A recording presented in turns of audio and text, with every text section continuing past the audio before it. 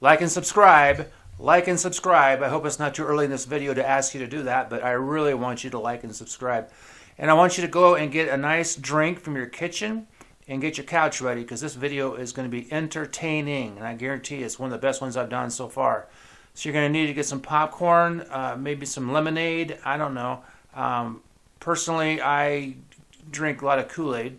Not when I'm drawing, though, because I'm afraid I'm going to spill it on my drink, on my artwork.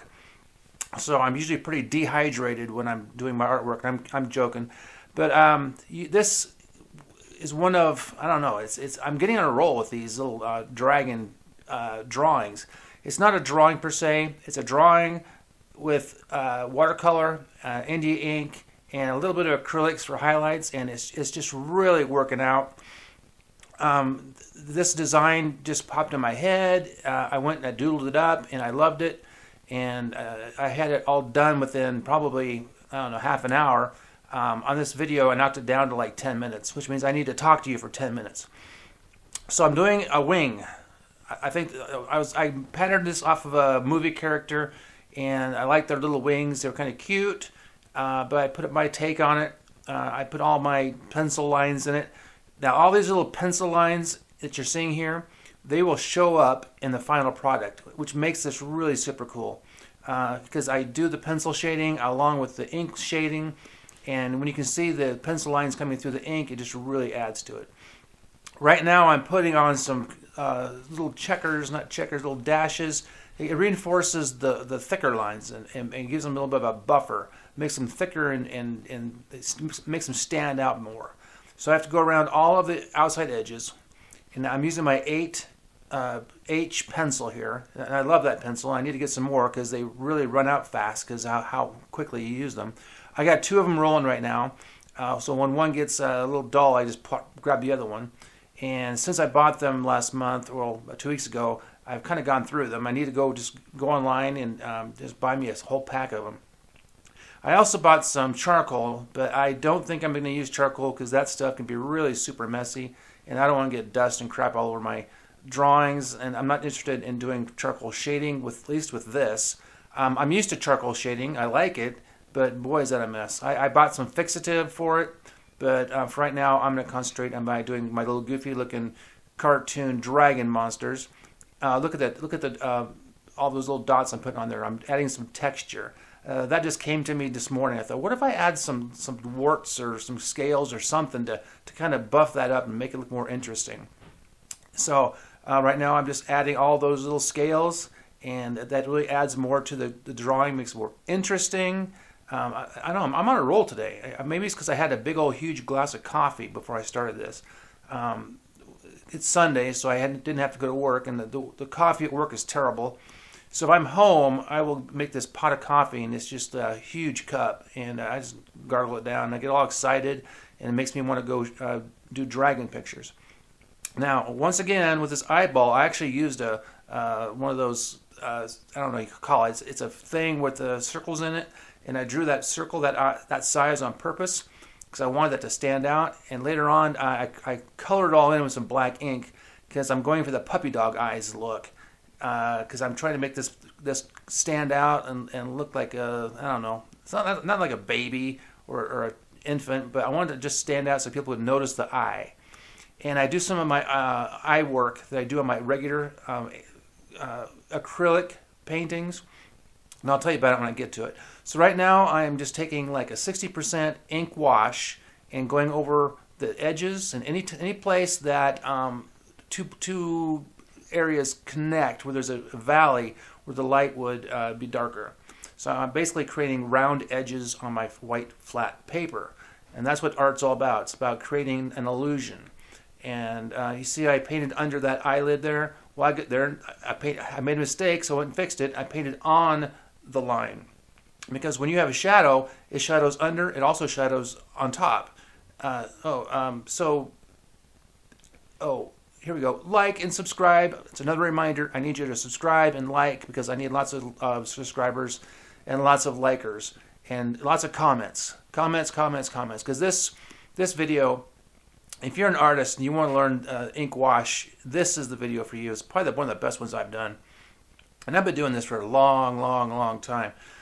I should be doing, what do you call that, when you have a sponsorship for the Indie Ink Company. I looked them up, and they've already have like sponsors, so they're probably not going to want me to sponsor them. But I'm a big fan of the Indie Ink, and now I'm going to probably about a 70% dark, thickening up under some of the dark edges, and really making some outlines stand out. I have probably 3 different versions of my grays here, or values. I have like a 30, about a 60, and a 65, 70%. I just have one tray going. It's off to the right of the screen. You can't see it.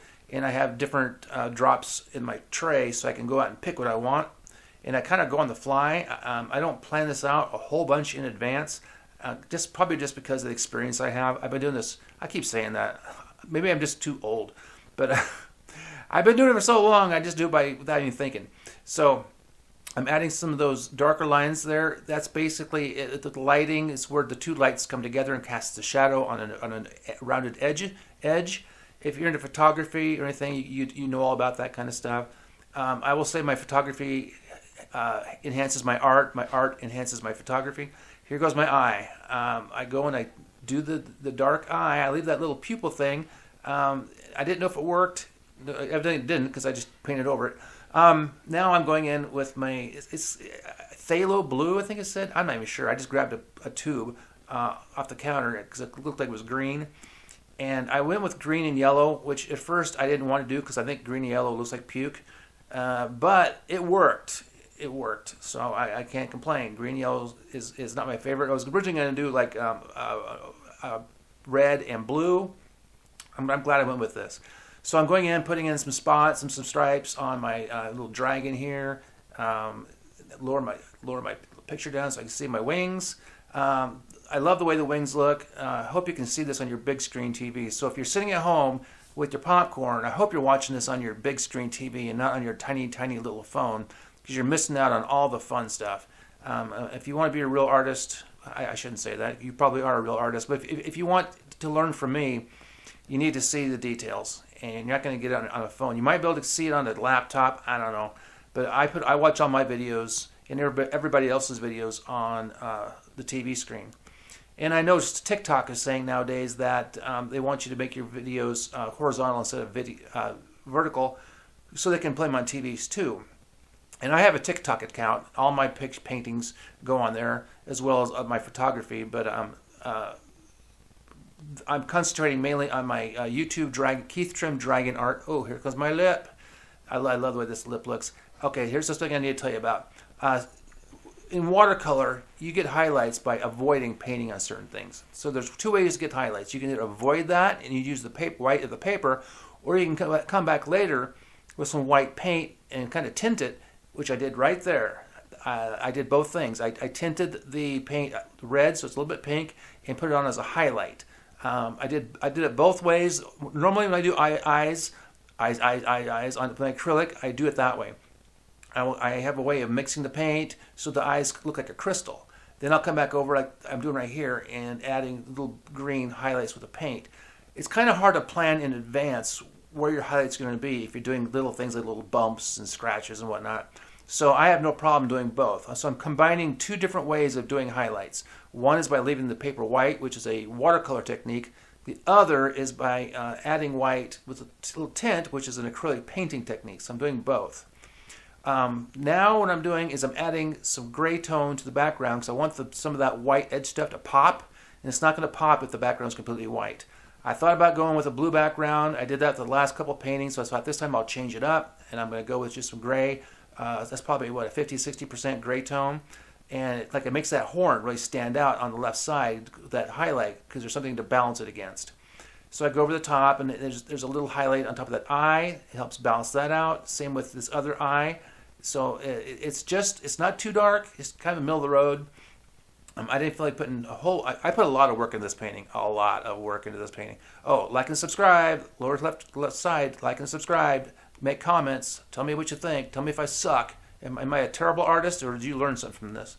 So I'm putting on a bunch of highlights. I colored in the pupil, and I'm signing my name.